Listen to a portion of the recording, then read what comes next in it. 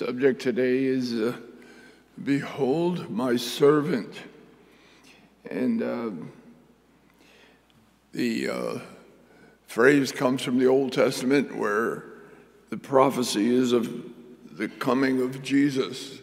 It's a messianic prophecy, and several times in the Old Testament, especially in Isaiah. Now, the point of the message today is we want to see something about Jesus. We need to see more and more about Jesus. He is exhaustless. He is perfect, beautiful. And as we read the Gospels, which the Bible commands us to do, it says, let the words of Christ dwell in you richly. So the Bible itself, in the New Testament, the Word of God encourages us to always stay close to the words of Jesus. Now, there's a lot of Bible there, a lot of other words, but the words of Christ. Why? Because when you read the words of Jesus and the words about Jesus, you get a picture of him. And the Bible says that that picture of Christ that we get in our minds and hearts, whatever that picture is made up of in our minds and what he looks like, what we think he's like, that affects us. And it makes us like him. That is the process that God has designed for us. Beholding as in a mirror the glory of the Lord, we are changed into the same image from one degree of glory to another. That's God's word. So as we know more of Jesus, he is the vision of God himself incarnate in the flesh, so we can see him and know him and become like him, which is the best thing for us. The absolute best thing is to become like Jesus. Nothing else compares to it. There's all kinds of good things in life, some bad things, but to become like Christ, and that's a treasure. It's like a hidden treasure because the world has no clue. Christians should read the word and see where it says, let the words of Christ dwell in you richly. There's a verse in 2 Corinthians chapter 10, and it's just one phrase, and it's a beautiful phrase, and I want to use it as a setting for the message today. And it is, Paul says this, Paul says, now I, Paul's writing this to the Corinthians. He says, I, Paul, beseech you, I beg of you, what? By the meekness and gentleness of Christ. That struck me. The meekness and gentleness of Christ. The reason it strikes me is because I have a problem with meekness and gentleness. And most of us do at times, some more, some less. But some of us have a little problem with meekness, not weakness. Meekness is not weakness. Meekness is a true self-evaluation of what you really are and what you're capable of, not exaggerated, not wishful thinking, but what you really are. The meekness is an awareness, and it leads to a humility, a genuine humility, which leads Christians to a deeper trust in the Lord, their need of God's Spirit and his power and his presence. That awareness is the source of strength for us. So he says, by the meekness, and then Paul goes on to say, who in presence I am base among you, being absent I'm bold. And then he proceeds to be bold in his writing because they needed a message of correction.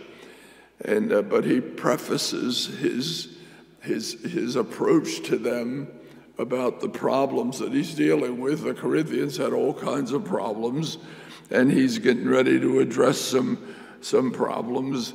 But he says, first of all, he lays a foundation for how you approach someone, something, anything in your life.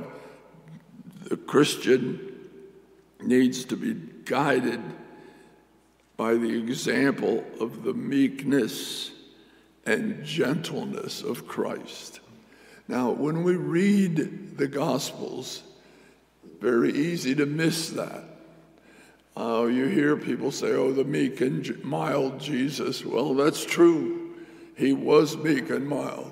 There were times when he cleansed the temple, he wasn't very mild, and he was acting as the prophet, the Old Testament prophet, fulfilling that role, which is part of his ministry, and he cleansed the temple and so forth. But even then, it makes it clear that he was in perfect control. He dumped the tables over. He knew exactly what he was doing. He preached to the people. He said, you've made this house of God just to be a house of prayer. You've made it a den of thieves. And he released the doves very gently. He released the doves. So he was in perfect control. And that was a one-time deal when he did that. Maybe he did it twice, but whether he did it once or twice, it was unique in his life because the rest of the time he was so gentle. And that's one of the things I'd like us to see today in the message of how Jesus dealt with his disciples when they were so self-centered, definitely self-centered, ambitious, misguided, no question. When you read the Gospels and you study the reactions, the words of the disciples toward Christ throughout the Gospels, you see that. And that's a study in itself. So we'll begin where it says okay, let's look at this.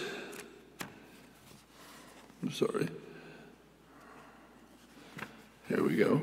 Okay, it says in chapter 8 of Mark's Gospel, 8:31, parallel passage in Matthew 16:21, and another like passage, another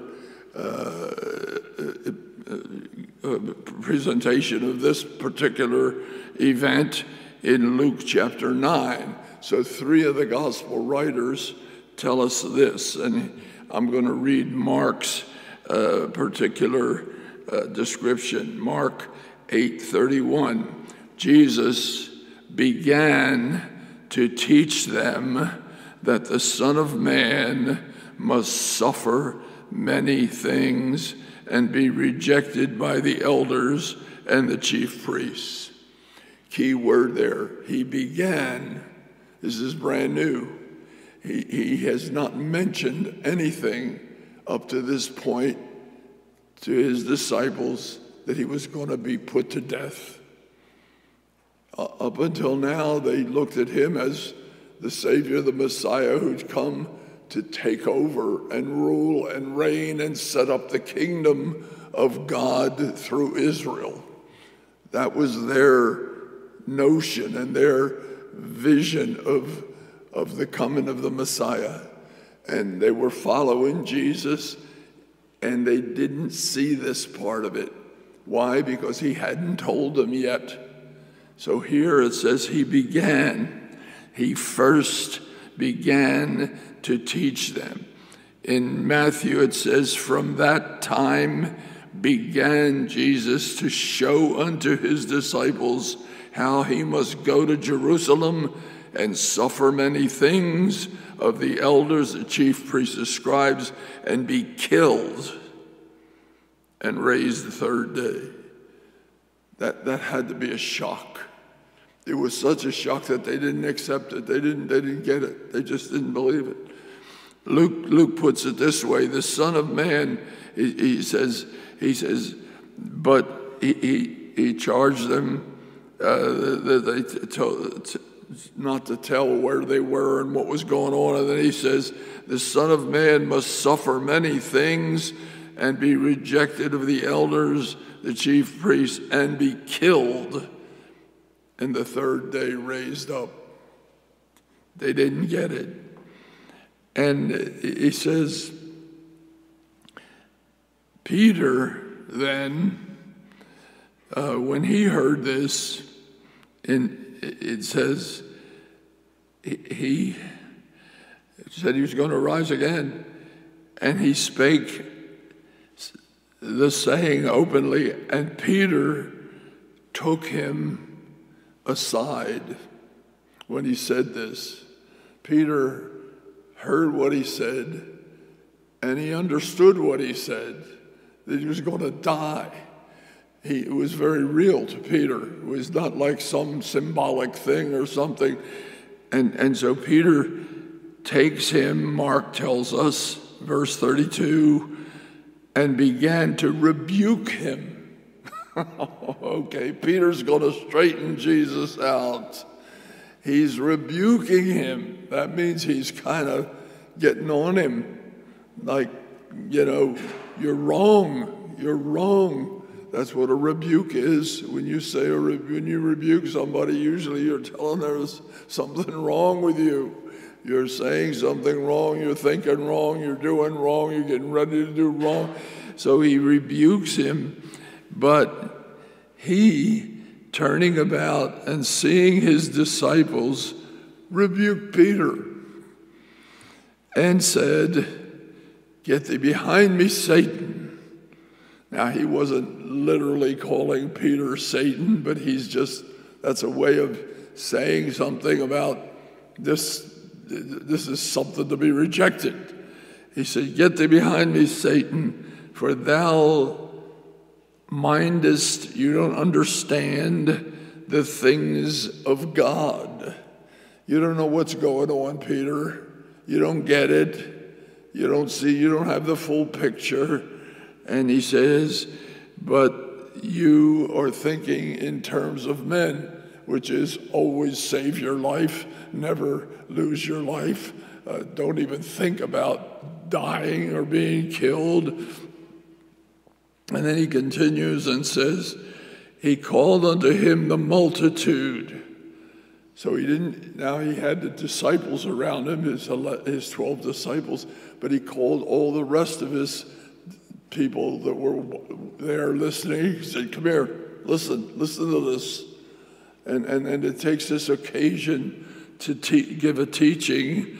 And he says, and said unto them, if anyone would come after me, if he's going to follow me, obey me, serve me, let him deny himself, take up his cross, and daily, Luke says daily, take up his cross daily, every day.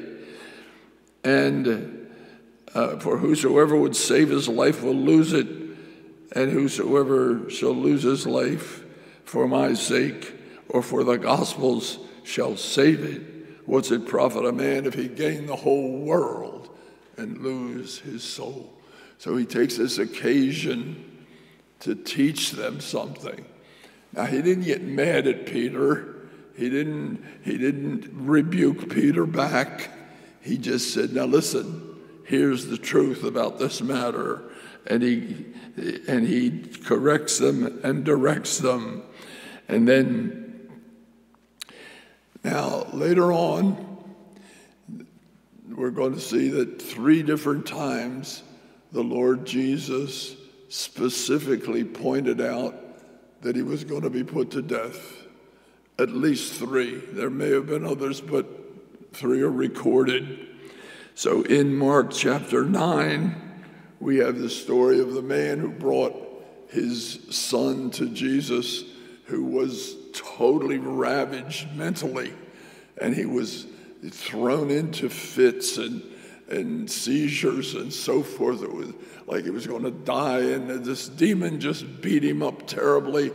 And he brought his son to Jesus' disciples and expecting them to be able to heal him, because Jesus had given them power to heal. And they couldn't heal him. They couldn't do anything with him. So he comes to Jesus and says, I brought him to your disciples, and they couldn't heal him. So Jesus said, okay, bring him here. And he addressed the situation and healed the boy and set him free. And the disciples, of course, wondered why they couldn't do it. He said, because of your lack of faith. You didn't really believe. He scared you. You didn't believe you could do it. And even though I'd given you the power to do it, you couldn't do it. Very common. So anyway, once that happened, it says they went from there through Galilee, and he would not have any man know it, for he taught his disciples and said to them, the Son of Man is delivered up into the hands of men, and they shall kill him.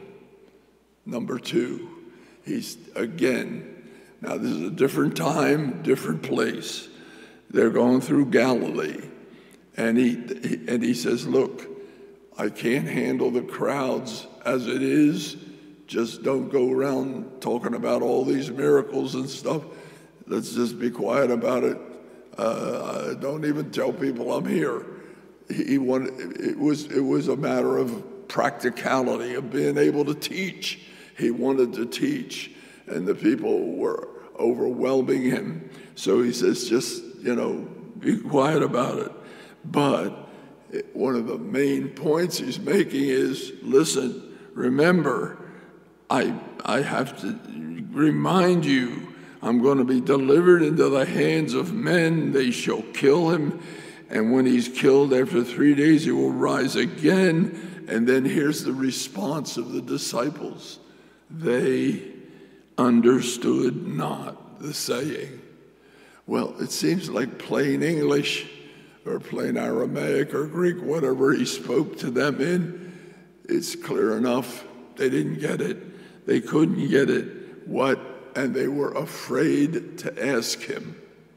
Why were they afraid to ask him? It says they were afraid to ask him about this saying. And then they were sorry. They were very sorry. And so now they get where they're going. And in Mark chapter 9, verse 33, it says they came to Capernaum. That's where they were headed, in Galilee. And when he was in the house, he asked them, what were you arguing about along the way? So he's walking probably ahead of them. They're behind him, following him, and they're back there arguing. So Jesus says, what were you guys arguing about along the way? It says, but they held their peace. Nobody would answer. How come? Because they argued which of them should be the greatest. Can you believe it? Can you believe it? Which of them shall be the greatest? So he sat down, called the 12. He said to them, if you want to be first, you got to be last. If you're going to minister, you got to minister. And like a little child, you humble yourself. And he goes on to explain to them. And it says they were arguing over who should be the greatest. Who should be the greatest? Now, again, they're going along in Mark chapter 10, and they're on their way up to Jerusalem. Now, Jesus had already been threatened He'd warned the disciples at least twice that when they went to Jerusalem, he was going to be put to death. So they were upset. They didn't understand. They didn't really know how that could be real, but they were very upset. And it says they were like confused and puzzled and amazed. They just couldn't compute. Here's a man who raised the dead, and he says they're going to kill him. Here's a man who comes fulfilling all the predictions of the coming king, the Messiah, the Savior of Israel and the world. And he's talking about being killed. It just didn't compute. And he took again the 12 and began to tell them the things that were to happen to him, saying, "Behold, we go up to Jerusalem, and the Son of Man shall be delivered into the chief priests, the scribes. They shall condemn him to death and shall deliver him to the Gentiles, to the Romans, and they'll mock him, spit upon him, scourge him, kill him, and after 3 days he will rise again." Now here's the mind blower to me. He just gets finished saying these words, and his mother, and not his mother, the mother of James and John, the disciples, comes to him and said, we want to ask you for a favor. He just got done saying what he was going to say. We want to ask you for a favor. So Jesus said, okay, what is it you want? And so they come to him and they say, we want you to do whatever we ask you to do. They put it that way. We really want you to do this. And so they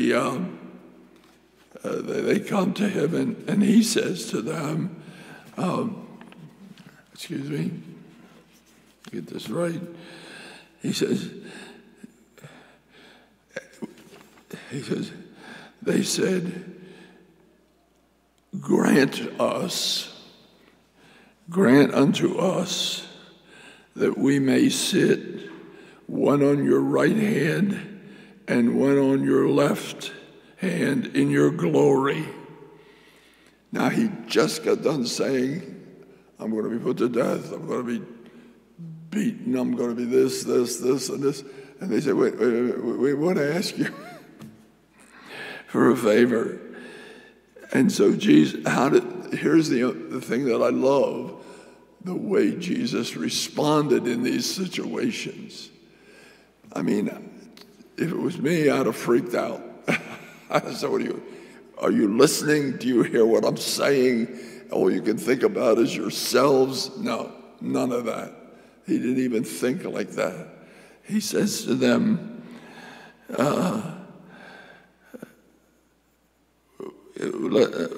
Jesus said unto them, you know not what you ask. You don't realize what you're asking. Are you able to drink the cup that I drink? Talking about all this that he's going to go through and suffer on the cross and the death on the cross and all that he's going to go through, the horror of it all and eternal death for mankind. He says, can you drink that cup? They don't even know what the cup is. And he says, can you be baptized with a baptism which was a baptism of pain and trouble? It's a way of putting it. And he said, they say to him, yes, we can do it. Yes, remember the hymn, are ye able, said the master, to be crucified with me? Yea, the sturdy dreamers answered, we can do it. You know, that hymn is not in our hymnal, I'm sorry to say, but and baptized with, they said unto him, we're able. Jesus said unto him, you're going to taste the cup, okay? You will taste the cup. He said, but it's not for me to give who sits on my right hand and my left, but for those by whom God has prepared it. And then the rest of the 10, after the 2 and their mother came, the rest of the 10 got very angry, and there was all kinds of anger and indignation against James and John. So then Jesus calls them together, and he says, you know, when a man is elected or he's given a place of authority and power, he has great power, and he uses that power. He says, but that's the way the Gentiles rule. He said, great authority, but it is not so among you. Now they're thinking of ruling and reigning and, some high place. He says, whosoever would become great among you, and that's what they're wanting, to be great. He says, he shall be your minister, and whosoever would be first among you should be your slave of all. For verily the Son of Man came not to be ministered unto, but to minister and give his life a ransom for many. What's the point? The point is to see how Jesus responded so beautifully, so gently, so lovingly, so patiently with these disciples who were enough to drive him to distraction. Let this mind be in you, which was also in Christ Jesus, who, though he was in the exact likeness of the eternal God, emptied himself, humbled himself, and became like a slave. Paul says, I beseech you by the meekness and gentleness of Christ.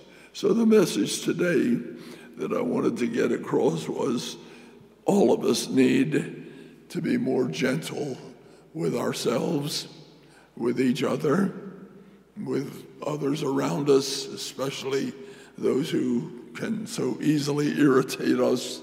And life today is full of irritations. It usually comes in the form of other individuals. We need that gentleness and meekness of Christ. So why? Because we know God's got it under control. He's in control.